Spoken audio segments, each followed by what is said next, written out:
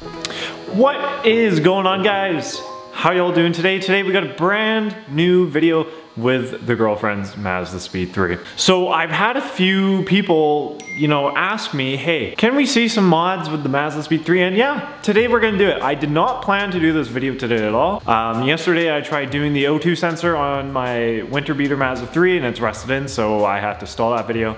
And I'm also blocked out of the shop right now. Everyone's home at the house, so I can't get in and I'm not gonna bother asking. I was gonna do the spark plugs on the winter beater as well, but that's gonna be a future video for next weekend with a little tutorial with that. So I didn't expect to make this video today, but today we're gonna be doing the pause. So I'm gonna say Torque Solutions a ton in this video. It's actually Damond plate, not a Torque Solutions plate. I didn't know until the end of the video when I realized, so not Torque Solutions. Thank you, Damond, for making a great plate. Torque Solutions, the short shift plate on the MazdaSpeed 3, and get a little tutorial and somewhat comparison for you guys, so you guys can do this yourself. This is a really, really cheap mod that I would suggest doing to get a nice shorter shift and make it a bit more pleasurable to drive, either dailying, tracking, or just anything in general with your MazdaSpeed 3. So this is the Torque Solutions short shift plate. This is all that comes with it, and this is all that you're gonna need. This utilizes the stock weight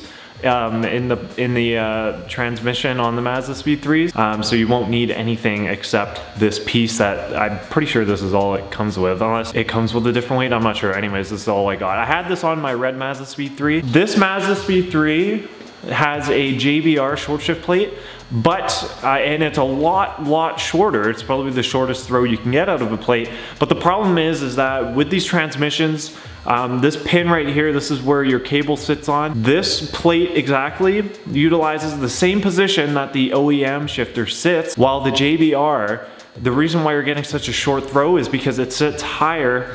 And what that's doing is, there's some conspiracy in there that it's changing the position of the forks, and every time you shift, it's wearing them down a lot quicker. So that JBR plate in that car right now is technically causing long-term damage to that transmission, which is what we're trying to stay away from by installing this. So today, comparison to the JBR and the Torque Solutions plate, I am losing a throw, but with this is a bit more positive because this is gonna be a lot smoother. With the JBR plate, it's quite clunky, like it's not really smooth, and this is going to be a bit longer of a throw, but again, it's going to be smoother, it's going to be more milkier, and it's going to save your transmission in the long term, which she plans to keep this car for a long time, and if she doesn't plan to, then I'll probably take it under my name.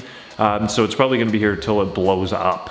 We're hoping, at least. Let's go ahead and get started with this installation. I don't have a comparison of the stock shifter for you, unfortunately. If you guys do wanna see kind of a stock comparison to the JBR plate, I do have a video of when I did a JBR install, or the plate on this. I'll leave the link in the description below if you guys wanna watch that video. But today we're gonna be doing the Torque Solutions plate, and we're gonna be seeing how this feels compared to the JBR plate that's currently in there. So without further ado, let's go ahead and get straight right in to installing this bad boy in the car.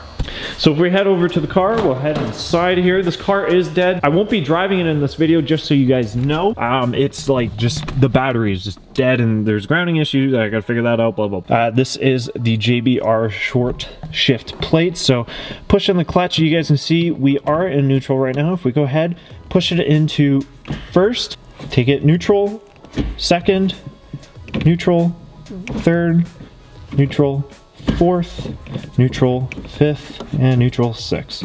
So you guys can see it's really short. Now if you guys get in your own MazdaSpeed 3s and you guys kind of see this, you're going to be thrown at like quite far, and especially when you go into second, it's going to be quite far back, and sometimes it's really hard to find your gears in this. But what I noticed with the JBR short shift plate, like I said, it's very clunky and it's hard to get into gear sometimes. Like when you go into third, you're almost scared to let out the clutch because sometimes it doesn't even feel like it's going into third or gear at all. So this is going to kind of save us from being worried about if we're in gear or not, and saving that general, that safety, just saving the transmission. So you guys come into your car. This is gonna look a little different compared to maybe yours. If yours is really stock, you guys might have the airbox on the way. If you guys do have the stock airbox, you're gonna have to remove the whole airbox out of the car. Fortunately, we have a intake in this, so it's a lot easier to access. So if you guys take a look down here, you guys can see right here, that is your plate this piece, that is your, this is your shifter cable, and this is the plate, and then the weight is on this as well, and this has the JBR weight. We're gonna be taking this out and replacing it with the Torque Solutions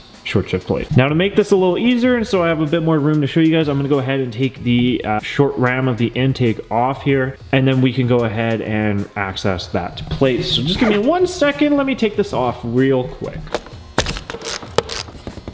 And now that I've moved that pipe out of the way, now you guys can really see in here. Let's go ahead, get set up, and we'll start taking this out. So what you guys are looking at is pretty much gonna be the floor. So this is pretty much going to be similar to what you guys are looking at with your stock transmission. What the first thing we're going to do is try and get this off. There's kind of a couple ways of getting this off. You guys can use needle nose pliers, you guys can use a flathead to kind of get up here and pry it off. Watch your hands because this will hurt quite a bit. So needle nose did the trick. Once that's off, you're pretty much good to go here. All you have to do from this moment, I'm not sure if it's the same with you guys, but my weight is holding it down onto the plate here, so I gotta go ahead and remove that. So I just took the weight off here. Now I can go ahead, pop the plate off. Here's the JBR plate. As you guys can see, this sits up really high.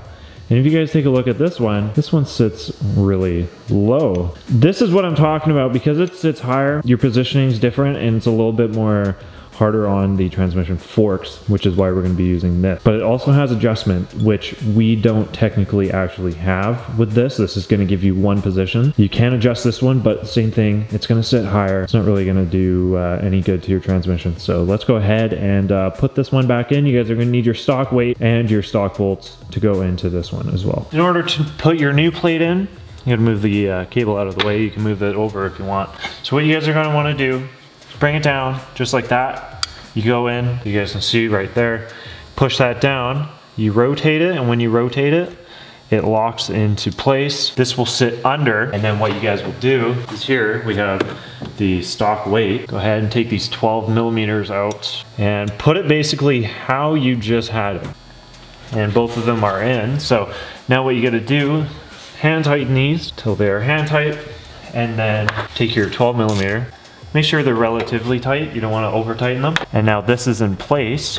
So if we move it back over here, you take your cable, clip it on just like that, and your Torque Solutions plate is now fully installed. You guys can see it looks pretty nice in there. So now that we have that installed, we can go ahead and test that boy out. Woo! So let's go ahead and get in the car and notice this shiny fender. First thing you want to do is when you get in the car, obviously don't turn it on, but you can try it out when the car is off, because I don't know if this is in neutral.